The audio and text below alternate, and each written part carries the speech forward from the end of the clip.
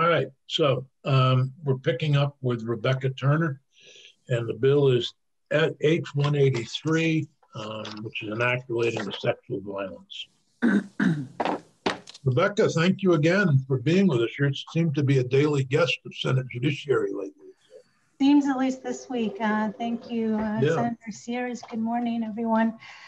For the record, Rebecca Turner from the Appellate Division Office of the Defender Generals.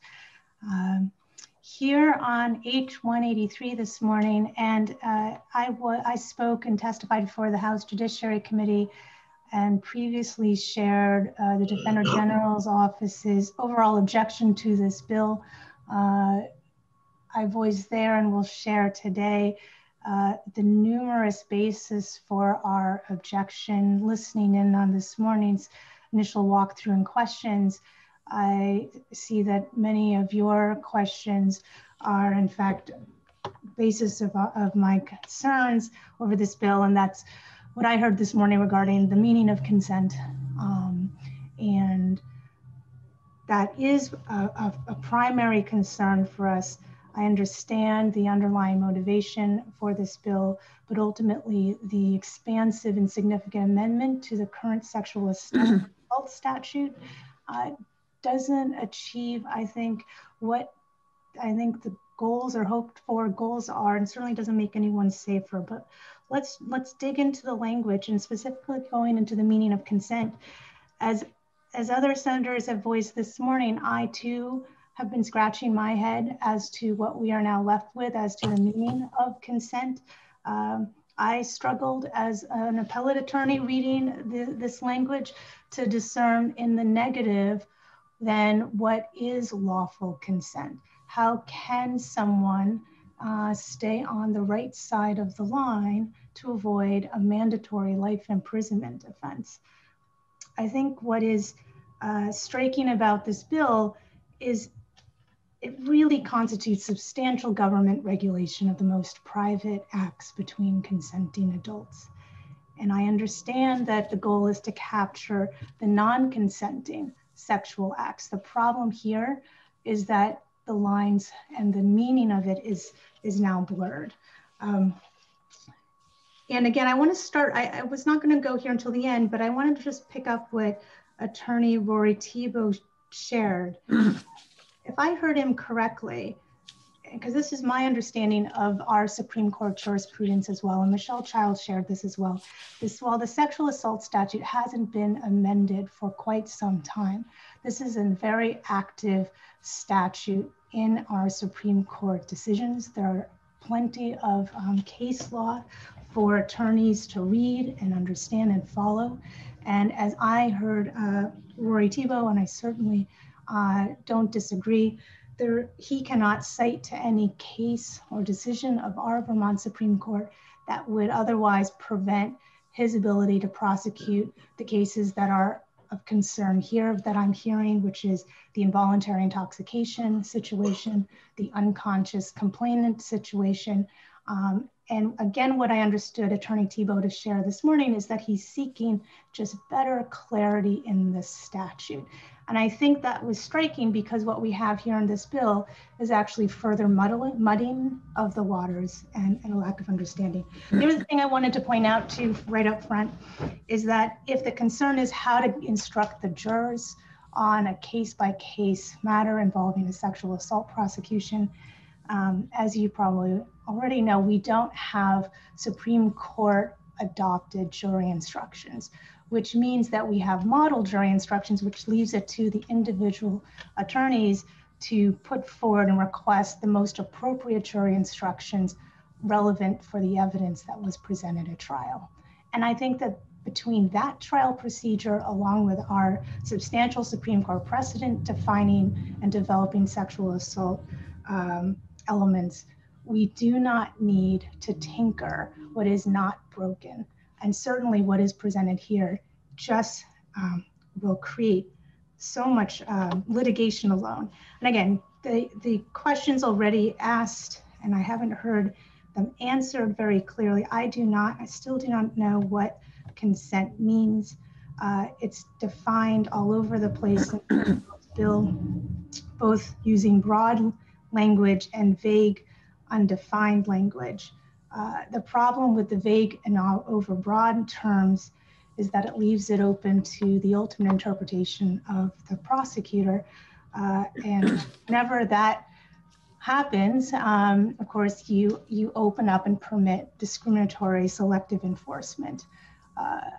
Attorney Thibault addressed that concern that I raised before the other committee by saying, well, no prosecutor will charge otherwise clearly consensual sexual assault. And my response is, we do the law, of course, and our constitutional rights to fundamental notice, due process, we do not rest on the good graces or discretion of individual prosecutors.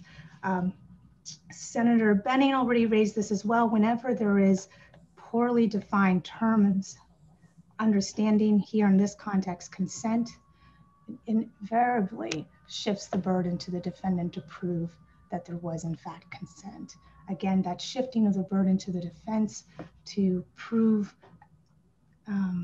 that he or she is innocent is not permitted under due process. Again, that burden lies with the prosecution squarely and is contrary to our fundamental principles of presumption of innocence.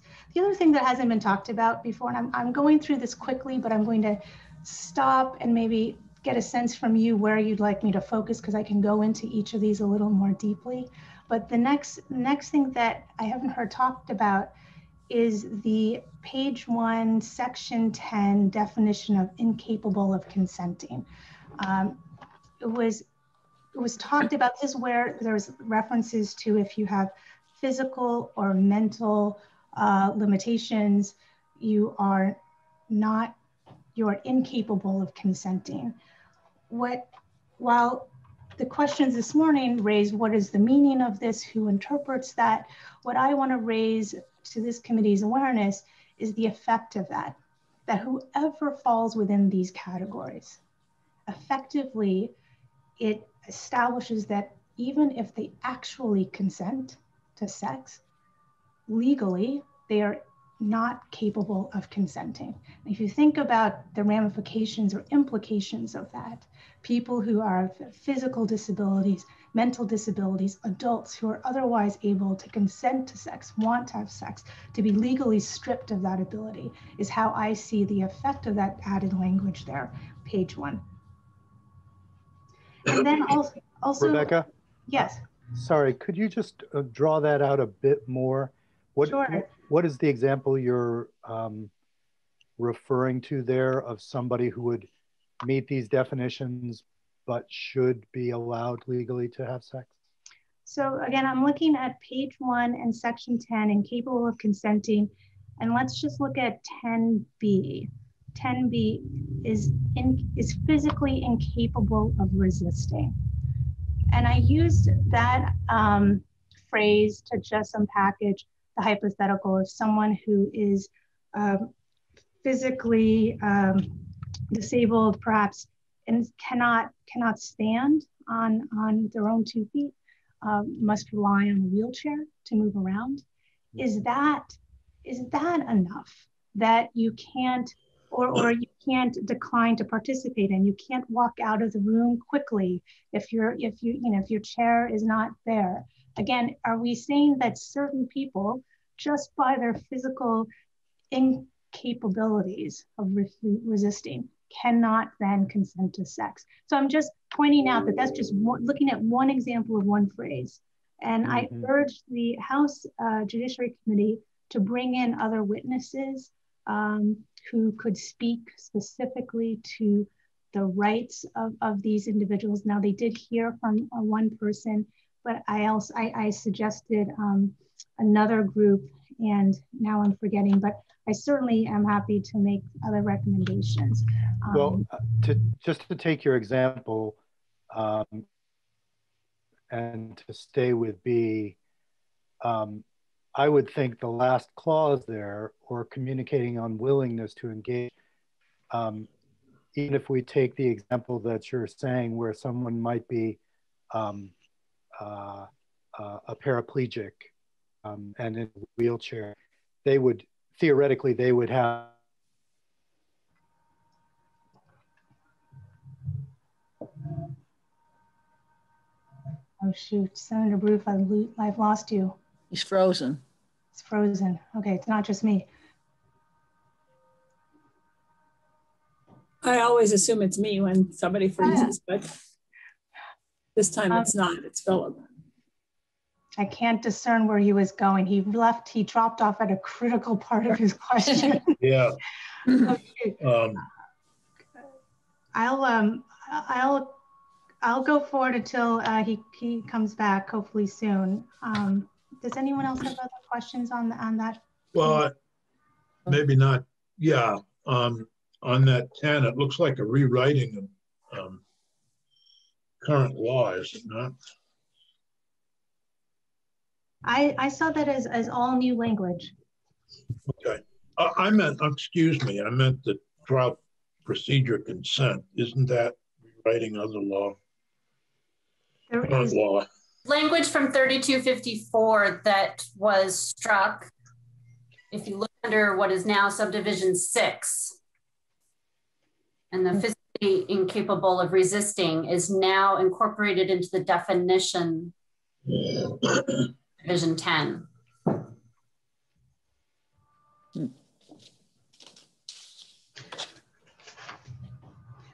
Michelle, I missed what you said, where that came from. If you look at section 3254, okay, and if you're looking at it in the draft, you look at subdivision 6, and you look at subdivision B, and you look at the struck language, knows that the other person is not physically capable of resisting or declining consent. Yeah.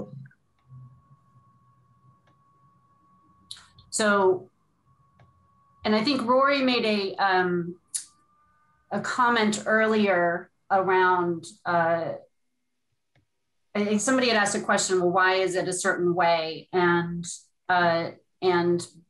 to Rebecca's point around, because a lot of these statutes haven't been amended since they were adopted in the 70s. And there is a lot of case law built on that. We're trying to work within the existing framework without kind of doing a wholesale throw it all out, but trying to work with the existing structure. So the reason why 3254 is structured the way that it is because that's how it's structured in there currently. And so when there were provisions in there that might have, we were trying to consolidate for clarity. And so the physical piece is just brought in from 3254.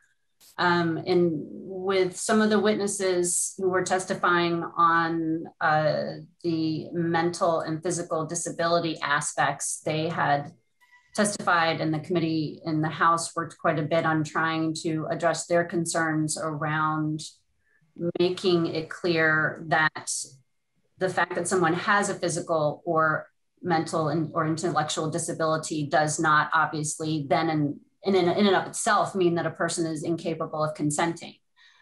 You have to use it within the context of the statute, as well as looking to the definitions to apprise each individual circumstance. So there may be some situations where somebody has a physical disability or an intellectual disability where they're absolutely fully capable of consenting, and then there are circumstances where they're not. Thank you, Michelle. I see where you're pointing at and how you pull the language.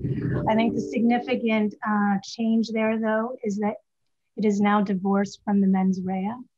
And by shifting that language over to the definition section and under a category of just per se incapable of consenting, you've changed the use of that. It isn't such, it's not a simple thing of just reorganizing the language and shifting it to make it better understood. It's actually changed the impact. And so it's significantly broadened the categories is how I read it, of people who cannot consent lawfully versus where it is currently in, it's within the context of someone who is charged, whether that person knew, right? The mens rea knew that they were not mentally capable, knew that they were not physically capable, on and on and on, right? So I think that I understand, but that doesn't change my concerns in terms of just because that language appeared and appears currently in a different section, the current proposed move, and the fact that it is undefined and is so broad, plays and combines to make it that it now, to me, still reads like a categorical capture of huge groups of people who are now no longer able to legally consent, even if they actually consent. And I don't think that, I just want to make sure that is on this committee's radar to read that and see if that makes sense. And I'm happy to go deeper into it. The other piece, and I just started talking about it, Michelle spoke about it during the initial walkthrough, is the removal of the additional language. To me, it's a removing of the specific intent mens rea requirement. So now, whatever consent means, which is problem number one, a person charged with a mandatory life imprisonment charge doesn't need to actually know that there was no consent. Only that, and this is the lowest amount of proof required to put someone in jail for life, only that they should have known. Now, to me, that is a strict liability offense. And my concern is that we do not have that level of punishment for a felony offense with so little mens rea requirement, effectively none. Now, the counterpoint has been that my characterization of this proposal of turning a life imprisonment felony offense strict liability, that there is actually intent requirement still embedded in the sexual assault statute. And to be fair, there is still a requirement that there is a knowing engagement in a sexual act. And that's true. That is the mens rea. The question though is, does the person have to know that there was no consent? And under this proposed bill, a person no longer needs to know. So you can engage in knowing sexual act, and believe and know it was consensual, but should have known that it wasn't consensual, and therefore you are subject to this life imprisonment charge. And that is a substantial change in our current statute. And I shared this with the House Judiciary, a new case out of Washington Supreme Court, State v. Blake, late February of this year, struck down a felony drug possession statute on its face for failing to include a mens rea element.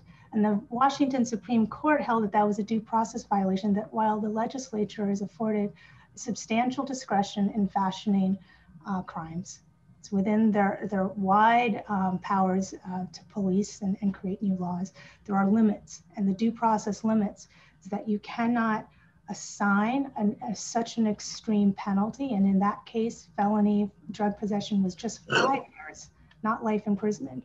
You cannot do that without having at least some matching culpability in the defendant's mind.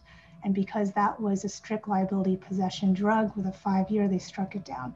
So I put that on the House Judiciary's radar as well, that we don't have anything comparable in our criminal statutes, that this is a gross exercise, an extreme, and I think unconstitutional exercise of the legislature's police powers to strip a life imprisonment felony of a mens rea requirement on the key component, and that's the question of consent. I passed along the decision to them, and I didn't get a chance to follow up with discussion on that after they received it. So I wanted to put that there. I have a few questions, if I might. First question, and I think I kind of tried to ask it of other witnesses, but never got a response.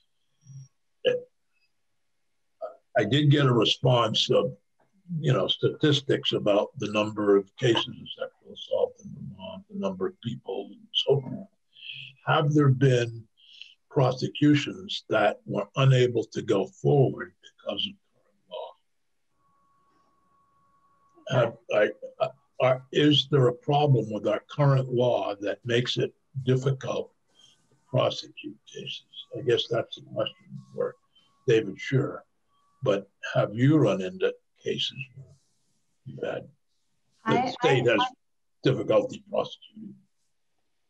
I am not aware of a problem with prosecuting these cases under the current sexual assault interpretations as our Supreme Court case law has shared. So no, I'm not aware that there is a problem.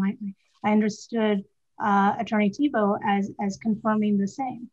And I have not seen the data showing that that the number of prosecutions, the number of charges have resulted in problems with difficulty in getting prosecutions for these types of fact scenarios that we're hearing from Attorney Tebow.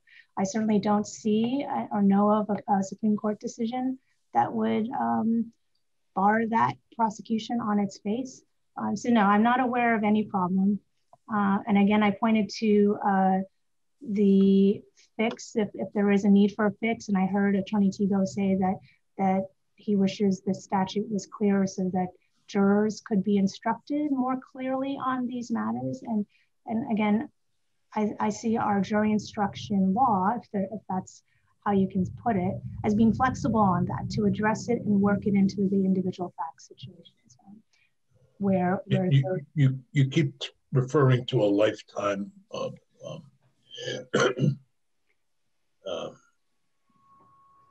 sentence, but isn't it in fact a lifetime of supervision? I think the maximum sentence has to be life imprisonment. Under the current 32. Says life in prison. Let me see. And now it's not a mandatory though. I mean, it could be, but no, I think let me confirm that. I'm pulling. I thought when we redid the sex laws, it was mandatory life supervision, not necessarily incarceration. So at the bottom of page 2, it says F1 speaks to shall be in prison not less than 3 years for a maximum and for a maximum term of life. And in addition, may be fined not more than $25,000. Yeah. Right. Thank you. It is up to a maximum, though. It's not a. Yeah. And I believe that there's further language somewhere that requires a lifetime supervision. That was one of the main things added to S1 back in 2011 or 10, somewhere in there. So. 2009, I think. God, time flies. I can remember because I was pregnant when we were working on that one. Yeah, I know. So it's easy. Yeah, so you got the ages. But yeah, that I just want to. It isn't necessarily. It's not necessarily that 3252 F1. This section shall be in prison not less than 3 years and for a maximum term of life. Yep. That's not a mandatory maximum life imprisonment. No. Okay. Well, it's a range, right? Yeah. Well, not less than 3 years. It's a mandatory minimum of 3 years. Yes. And obviously a maximum of life. Well, I'll be curious to hear from Attorney Tebow on how he's been interpreting that statute, but that's great. Oh, Rory, are you here too? Would you like to count? I mean, I'm. Yeah, I'll just interject that I don't think any court or prosecutors reading the life to be non-discretionary, and in fact, most sex assaults that resolve by a plea agreement have substantially shorter periods of both incarceration and supervised time. I don't believe there is currently lifetime supervision. But I think what's lacking there is part of this, part of what we did. If it's aggravated sexual assault or sexual assault on a child, I believe it's a mandatory life supervision. I think that's what we did. Well, and thank you for the clarification. And to the extent though that changes the due process point, which is again the risk of it's still exposure, right? And again, that it signifies that it's our most serious felony of punishment, and to not provide day-to-day, everyday, the citizens, residents of Vermont notice of what it takes, or to stay not exposed to that level of a felony offense is just where it falls below the due process norms. Senator Baruth, you're back. I think. I'm sorry, I had to. Yeah, Don. You froze up, Senator Baruth. You had. I think Burlington Telecom went out of business. They didn't pay their light bill. Yeah, it was a severe outage. I got actually booted out of Zoom altogether. But I can remember my point, and it was back on page 1, section 1, subdivision 10, incapable of consenting. You were speaking about somebody who might be disabled, perhaps severely disabled, and unable to walk or run out of the room, but might otherwise be willing to consent. But I look at that last clause in B, which is, or communicating unwillingness to engage. Even if somebody is severely handicapped, I would have to believe they have the ability to communicate with the person with whom they might engage in sex and could use that means of communication. If that's lacking, if someone is entirely paralyzed and can't speak or communicate in any way, then of course they can't consent. And I'm thinking that in a way that's a diversion from what we're really talking about. But I just wanted to speak to that example from the disabled community. I don't believe that this would take a class of disabled Vermonter and make them incapable of consenting to sex myself. I think they either have a way to communicate or then they are incapable of consenting. Does that make sense, Rebecca? So you were. I am hearing. Yeah, I am hearing you. I think I just disagree that it doesn't protect against that interpretation in terms of categorical capture, and where if I'm hearing you right, you're reading the last phrase of B as informing the first phrasing of physically incapable.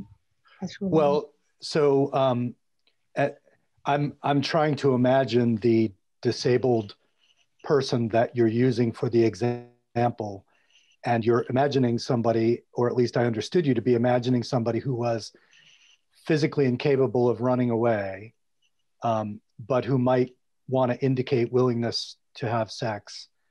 And I think if there is a means of communication, verbal or written, then you could have a means of communicating willingness. In the absence of any way of communicating willingness, then I believe that person is incapable of. So if you imagine somebody who is entirely paralyzed and could not move at all, I believe that person is incapable of consenting, whatever their interior state of mind might be. Does that make sense? I do. I think that 10B is broader than what you're articulating, though. I think that the physically incapable of communicating either way is not what 10B is saying. It is much broader. So if that is where that intent, I just think that language is well, I think you're right. I mean, in other words, it's trying to get to people who, for many reasons, might be physically incapable, and among them would be things mentioned elsewhere in the bill, like drugs or alcohol or something like that. But you were making a point about physical disability as though this language would deprive a segment of Vermonters of their rights to have consensual intercourse or sex.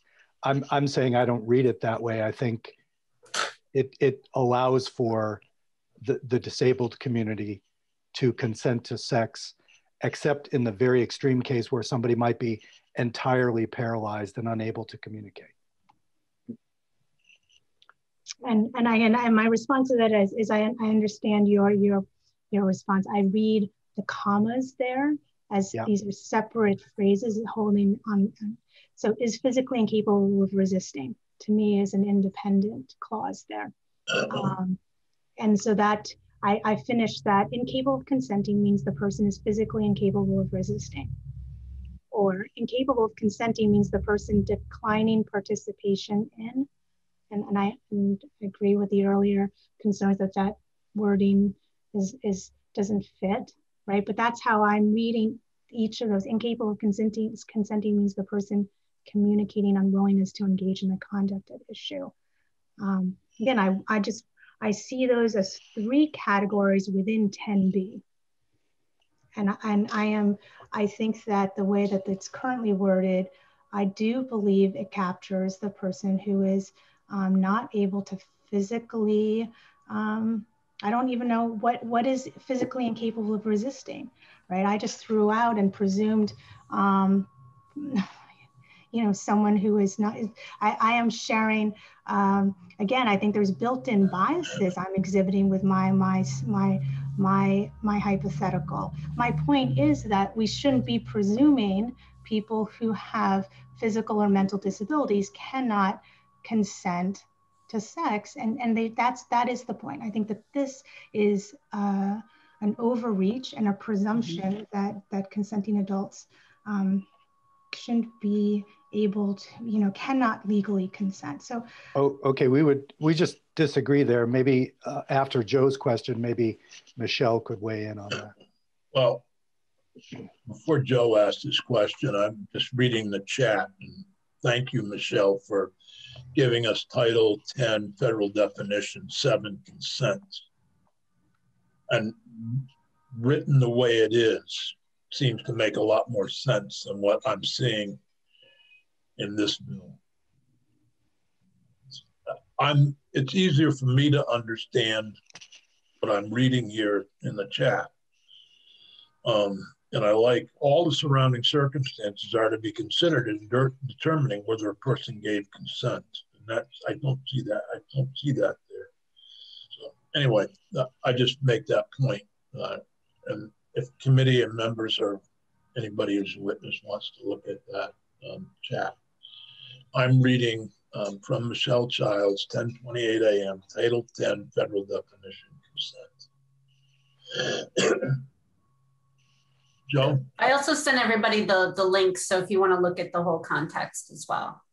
Well, but I'm just going to suggest that as we mark up this bill, to look at that actual language rather than the confusing stuff that's in front of us.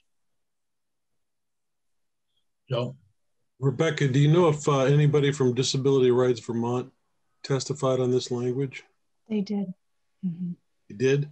Yes, they did. Okay. Philip, I just want to go back to your comment. I'm reading the lead-in language at paragraph 3. Where are you, Joe? Well, I'm on page, it's page 1. Yeah. You've got this consent meaning words or actions. And in my eyes, what we've now done is we've said silence is an indication of non-consent. And now the way that you're reading 10B, is suggesting that there is a connection between the last phrase and the first. And I'm not seeing it that way at all. I'm seeing it just the opposite. I'm still totally confused about what declining participation in has to do with that line at all, because if they're actually declining, then they are perfectly capable of consenting or not. I don't think that should be in there at all. But to me, this I have to agree with Rebecca. I think it opens up another can of worms that it's clearly not intended, but causes concern. Well, so Joe, I take your point. I think you're right about declining participation. I just think that's redundant. But is physically incapable of resisting, and that could have the spectrum of meanings we've been talking about, from being drugged or drunk all the way to paralysis, you know, because of a physical disability. So I read B as saying you could be physically incapable of resisting, but you could be capable of communicating willingness. So imagine somebody who's paraplegic. They could verbally indicate willingness, and it seems to me that they would then not be captured by B, but they would be captured by B if they were physically incapable of resisting and physically incapable of communicating unwillingness. So to me, it's not as broad-based as Rebecca is portraying it. I guess my response is that the lack of any communication is now shifting into the category of that by itself is indicating non-consent. No, and I hear you, and I think that's a somewhat separate issue here. Not that they wouldn't come together in some cases, but here we're talking about the definition of incapable of consenting. Well, so I see that phrase as three separate entities. And hearing you read it all as one, and I guess I'm questioning the location of the commas, and the word "or" would clearly indicate to me, and I would argue it in court, that those are three separate sections to be considered. I would argue that part of the problem is they're trying to use the House was trying to use the federal definition, but tried to do something else with it. And it seems like the federal definition is clearer. To me, I'm just a non-lawyer who's sitting here trying to figure out how I deal with a problem that is perceived to me, to make sure that some person who commits an act, take the swimmer at Stanford again, woman is completely intoxicated, is unable to respond, and two guys see him sexually assaulting her, and luckily they pull him off her. And the guy is charged and gets 6 months because he's a good swimmer. I think everybody's appalled at that sentence. Everybody's appalled at what happened there. We don't want to see that happen in Vermont. And so I think that's one case. But on the other hand, if you have an individual who thinks, I just don't understand some of the language that is just not clear to me. An expression of lack of consent through words or conduct means there's no consent. Oh, really? Which I think, as Joe pointed out, silence means non-consent. Yeah, so now the defendant has to bear the burden of proving in some fashion that there was. I'm really uncomfortable with this. Okay. I want to make sure I hear from David Scher this morning and Ingrid Jonas. So I'm going to move to David. Ingrid is only able to be here from 11:45. So I see Rory. We're going to mark this up next week, and hopefully you can join us then and continue this conversation. David, what's wrong with just using the federal definition and going from there? Senator, for the record, David Scher of the Attorney General's office. Senator, I have not, that just came up now in terms of looking at that, and I have not had a chance to review it. I apologize. Been among committees this morning, but I will say that we're certainly open to making sure that we appreciate the committee's concerns on this. We don't want to run into overbreadth problems, constitutional problems, vagueness problems in these very important cases, and we are happy to work with the committee to consider definitions that are as clear as possible. So I express openness to looking at that and figuring out what might be workable. But I would need a chance to really look at that. In concept, I do want to say just the Attorney General's office does support the purpose of this bill. I think it's addressing really important issues. And again, we do appreciate the committee's care in looking at these statutes. I wanted to make a couple points and then really just make myself available for discussion, because I think the sort of detail-oriented discussion the committee's having is important. And I, again, want to reiterate that we think that this subject matter is incredibly important in making sure that we are criminalizing the behavior that needs to be criminalized is really, essential to protecting Vermonters. And I think the network did a nice job summarizing the issues there. One point that I wanted to make that hasn't been discussed at the very beginning is the affirmative definition of consent that you find right on page 1. We do support this language, and I'm specifically referring to adding knowing and to the consent, and we have testified that way in the House. I will say that there sort of was a bit of a scramble to make sure that we got that language right at the end of the process. And one of the ways in which our office views these things is in ensuring that current prosecutions are not accidentally made more difficult by amendments to current language. And so I would say that we would not object, after further consideration and considering the sort of movement that happened to make sure that this language was right, we would not object to keeping subsection 3, the subsection 3 definition of consent, the same as it is currently, because the sort of primary prosecutions that we see now, not the only one certainly, but one of the primary ones is the basic no consent sexual assault prosecution under A1, also on page 1, just referring to 3252A1, not engaging in a sexual act without the consent of the other person. That is like the majority case that happens, and making sure that we are maintaining that ability to move forward without any unexpected litigation through changing the definitions that apply to that piece. That would be something that, again, we have supported it. We do think it's workable.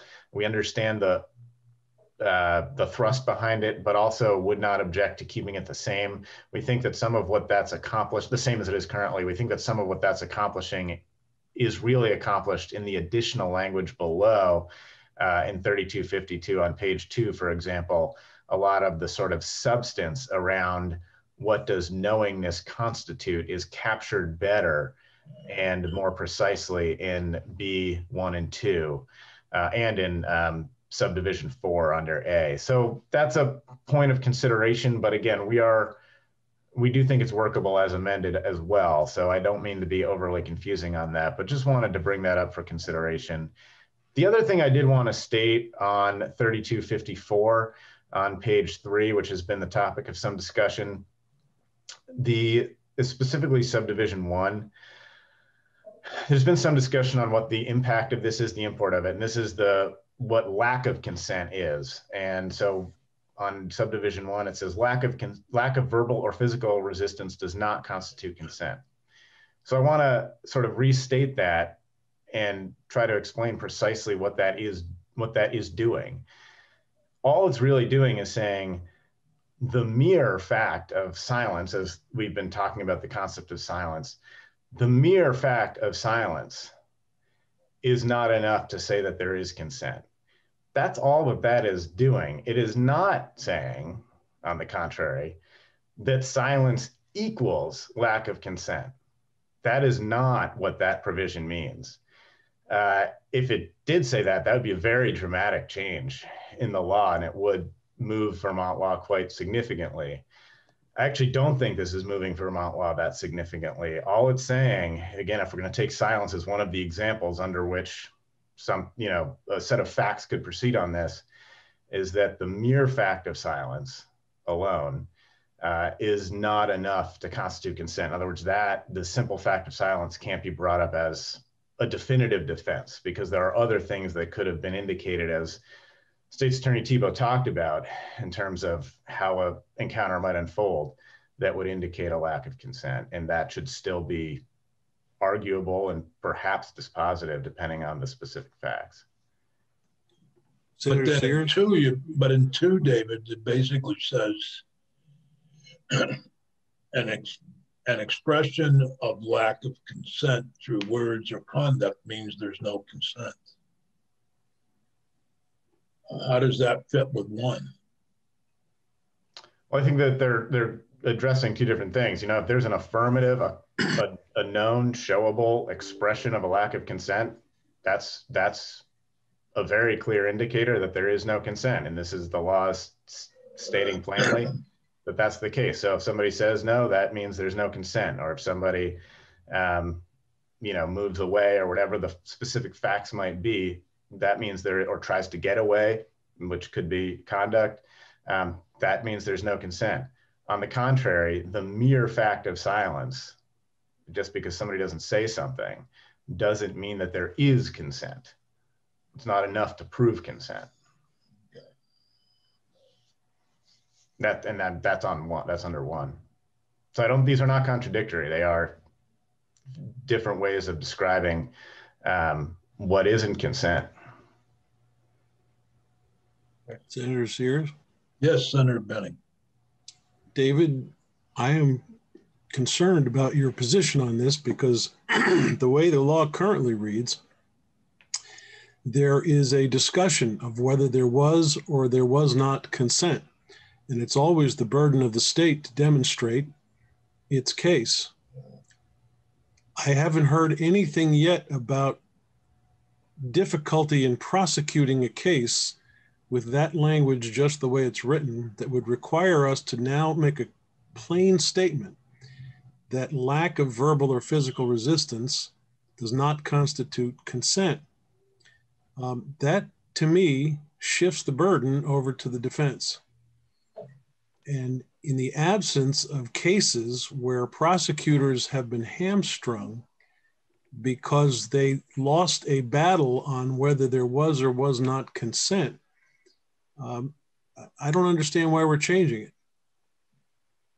Senator, I think what that does is makes clear that resistance doesn't have to be physical resistance. There doesn't have to be some sort of a fight or something like that in order to show that, I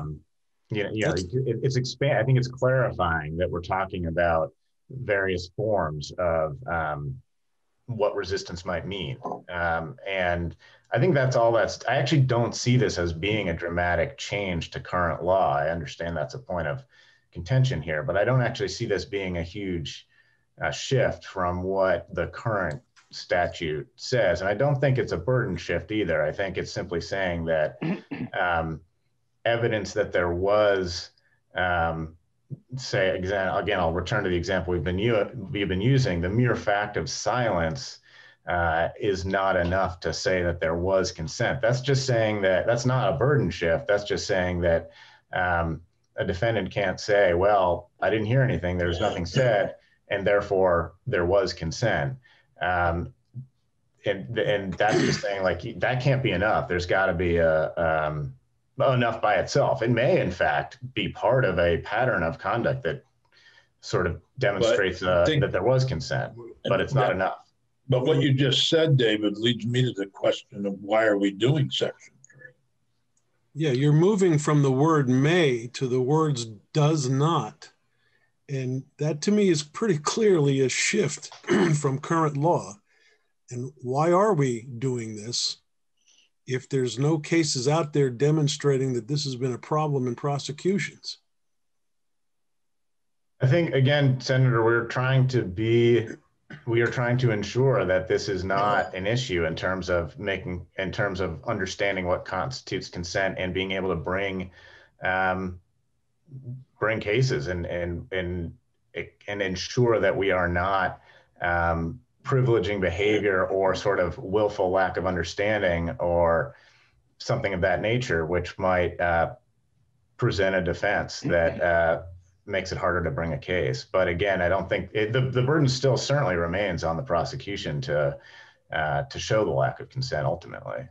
Well, you've stripped an ability of a defendant to make any argument in this area, as I see it. Because in the case of silence, presently a defendant could argue that there was lack of resistance and the defendant's understanding was that everything was fine. But now you're saying specifically you can't make that assumption. And if you combine it with the definition, you end up in a situation where there has to be an actual affirmative action on the part of the recipient of any sexual contact in order for the defendant to be cleared of that hurdle. And I not hearing that that's actually been a problem in bringing prosecutions, I'm asking again, why are we actually feeling the need to do this?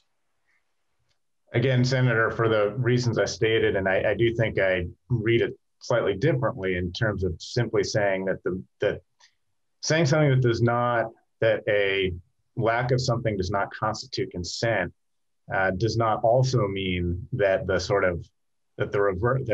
contrapositive, to get really technical, that the other thing has to be there. In other words, the lack of verbal or physical resistance does not constitute consent. But it doesn't mean that does not now mean that a defense can't be made saying that a lack of verbal or physical resistance is part of sort of part of the factual pattern that there was in fact consent. It's simply saying that is not by itself dispositive. It just there has to be sort of other indicators around consent being present. Let me try to phrase it a little differently, if I could. Eliminate all other qualifiers, meaning there's no drugs, there's no intoxication, nobody's sleeping, anything else. Mere silence as one person initiates a sexual contact, it seems to me with this change in language is not enough. The defendant can't say, I assumed there was consent. There has to be a clear act, either in words or actions, on the part of the recipient in order for the defendant to clear this hurdle. And in the absence of that, this language, as I see it, eliminates the ability of the defendant to make any argument in that regard whatsoever. And that troubles me. Can I just jump in and say, yes, please. I see what Joe is saying. And I don't know if I would say it shifts the burden of proof entirely, but it does seem to me that in the situation Joe's talking about, it would inevitably come down to the defendant to argue and prove that there was some sort of word or action that led them to construct in their mind consent. And if they couldn't point to any word or action, then it seems to me that they're liable to prosecution. So however you want to look at it, it does make it incumbent upon the defendant to delineate what the word or action was. And that takes us back to our discussion about the bill has a one sentence, somewhat vague definition of consent, and then it has a full articulation in various places of what is not consent. So it seems like it sort of creates this node of confusion about what consent is, and then it does increase the responsibility of the defendant. Is that what you're saying, Joe? That's exactly what I'm saying. Yeah. I'm going to move on to Ingrid Jonas, but keep these thoughts for next week as we decide whether or not, number one, how to mark up the bill, but number two, should we go forward with the bill? And what should be in the bill? I'm hearing some real concern from committee members about this rewrite, what it might happen.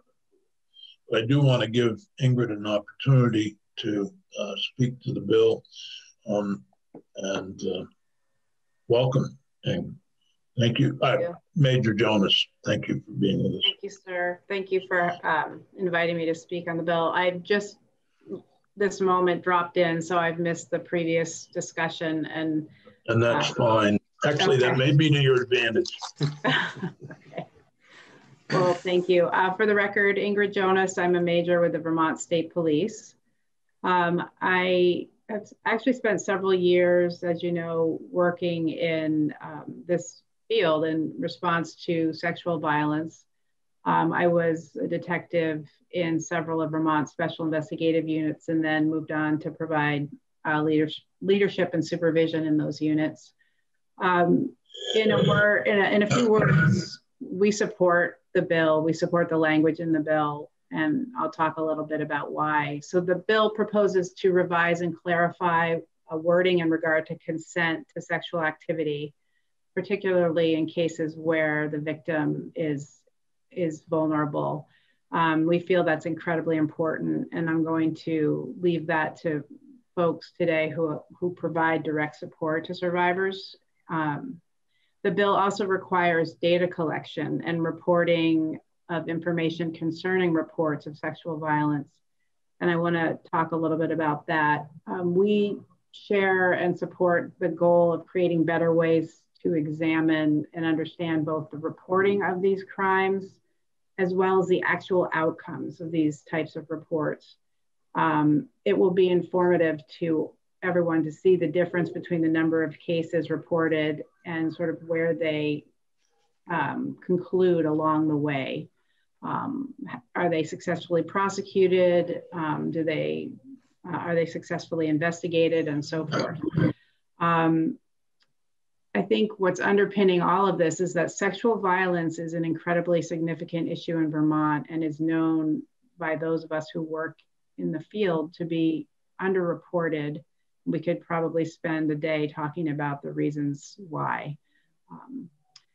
We feel our system needs to work to improve the ways that we respond to sexual violence, and this bill assists with those goals. Regarding data collection, the data is already being collected, so the actual numbers of reports, et cetera. My understanding is that the crime research group that has a contract through Department of Public Safety has indicated that they can easily complete the proposed reporting requirement as set forth in this bill. And they can do that under their contract with us, with DPS. I do want to just add that under the commissioner's guidance and leadership, DPS has a comprehensive data initiative underway that endeavors to provide all types of data to the public from what I believe will be a portal from our website. And that will be forthcoming this year, most likely. So while our greater goal, what we feel is ideal, is to strive for sort of universal data capacities and availability to the public through systems versus kind of these one annual reports. We do support the language in this bill. We just feel that we'll be able to provide this and many other types of data through a public portal sometime soon. Just out of curiosity, why honor before September 1st, 2024? That's an odd date. Usually we might say July 1st, 2024, or October 1st. And why 2024? I mean, the on or before leaves it pretty open. Are you asking me that, Chairman? Yeah, how'd that get in there? That's a fair question, and I don't have the answer, unfortunately. Oh, I'd have to get back to you on that. Okay, well, it may not be that important. It just seems an odd way to put it, and an odd date to me. Also, I think Senator White speaks about reports and is really troubled by the number of reports we ask for and what happens to the information. I'm not sure the General Assembly needs the information as much as the general public. Right. To better understand the scope here. So I'll let Senator White look at that section and give her views on reports, because she's tough on reports. I think Major Jonas knows I'm really, really tough and mean. I don't actually have, I think it's a good idea, and I appreciate your answering my question. My initial question was about the reports was that, were you able to do it? Were we adding a new burden? And you've answered that, so I appreciate that. We're able to do it, and we're hoping that, well, certainly in partnership with Crime Research Group, and we're hoping that, again, there'll be much more global data available to the public and anybody who's interested in that.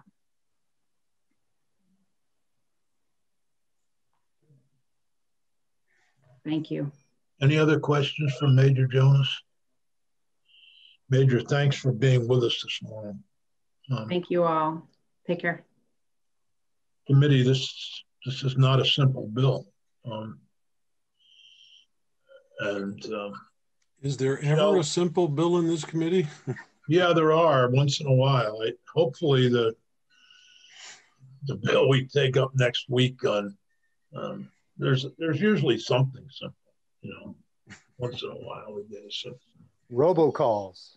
Robocalls, try to find somebody who likes robocalls.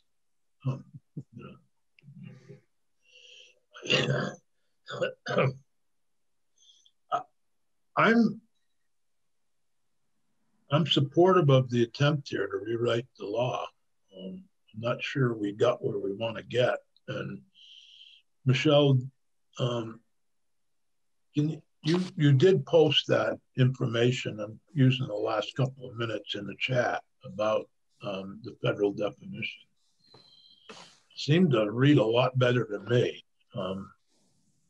I'm working on a document that can show you the parallels between 183 and the federal definition, because what's in 183, so if you look at the definition of consent that's in the federal definition, the elements that are in that definition of consent are also in 183. They're not in the definition of 183. They're mostly in section 3254, because that's how the existing chapter is structured around building out consent. You can decide to repeal 3254 and put that up into the definition of consent if you would like to do that. And so I put them side by side for you. Yeah, if you could. You can see. But I don't see C. All the surrounding circumstances are to be considered in determining whether a person gave consent. I don't see that in the version in front of us. That isn't in there, and that's just because that's how it always is with these types of cases. But you can certainly add that in there, and if it feels more comfortable for you and provides more clarity, you can add that. Just as one member of this committee, I would feel more comfortable with something like that written in there. Mm-hmm. And also, so I'm going to highlight them and compare stuff, because I think one of the things that people were getting stuck on is the incapable of consenting and the physical resistance and the unwilling and the inability to communicate. And the incapable of physically resisting is current law in Vermont. It's just being brought in from another section. And then the two other clauses there are brought in from the federal definition.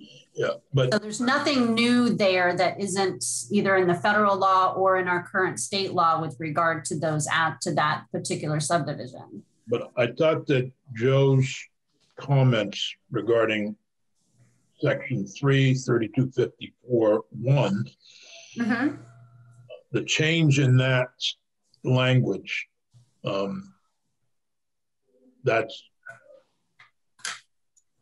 is that in the federal definition? It is. Yep.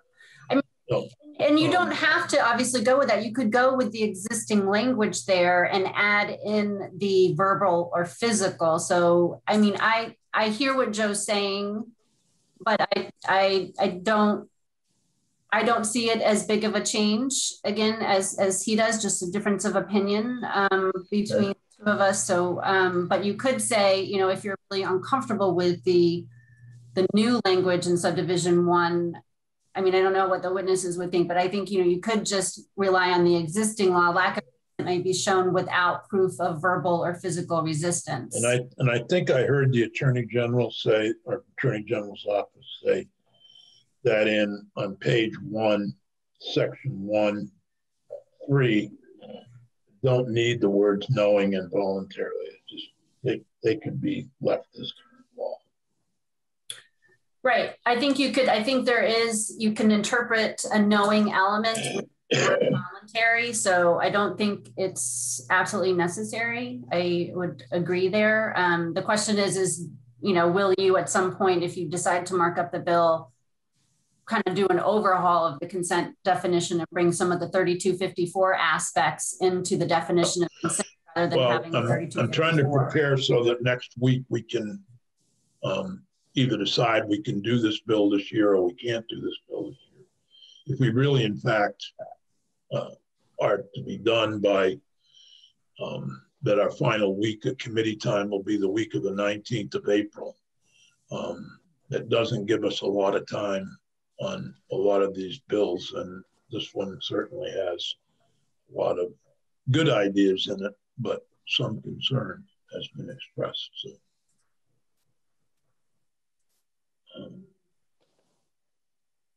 So let's do the best we can, see where we get at next week, and if you can send out all of the people who are here today some copies of that side by side and some other thoughts, that'd be helpful to all of them. Thank everybody for the participation. Joe, a particular final comment? Yeah, Michelle, the federal definition, the silence clause, if you will, has that ever been litigated? Do you know? I'll check. Okay. Because our current version of that phrase has been litigated. There is history there. I'm just kind of curious if the feds have actually looked at that specifically.